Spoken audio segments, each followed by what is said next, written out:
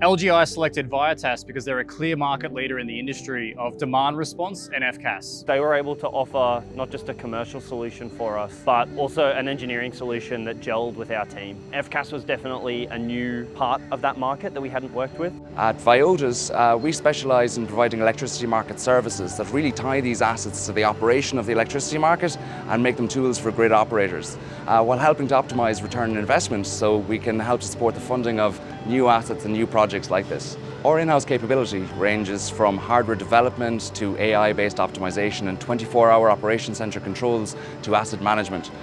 So we're able to deliver in-depth solutions to align with LGI's assets, capabilities and requirements, rather than requiring their assets and capabilities to align with our solutions. VIOTAS were able to bring their existing technologies to our sites here in Australia that they'd successfully deployed at numerous locations around the world, giving us access to a very fast energy service here in Australia. The performance from VIOTAS through this partnership has been amazing. They've been able to work with us in ensuring that we get the best outcomes from this project and future projects, but also they've been able to help us get an understanding of the FCAS market.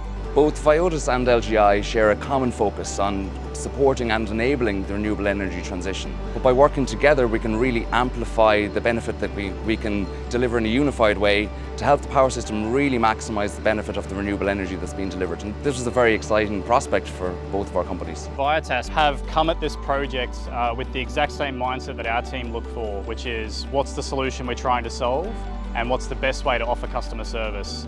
I couldn't speak more highly of the team at VIOTAS, and I certainly look forward to our team and theirs working together on more projects like these across Australia.